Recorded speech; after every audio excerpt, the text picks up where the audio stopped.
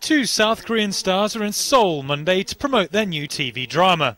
Fantasy show Legend of the Blue Sea tells the story of a fisherman who captures and releases a mermaid.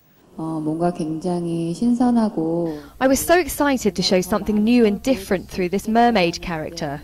After I got the script and looked through the mermaid role, I can say that the character represents such a lovely and cheerful personality. 인어 역할을 The actor Lee Min-ho plays a swindler in the show and says he had a good chemistry with his co-star. 인어라는 명확한 설정이 있고 Due to a clear concept of my character and the mermaid, it wasn't that difficult to make a scene where we squabbled with each other.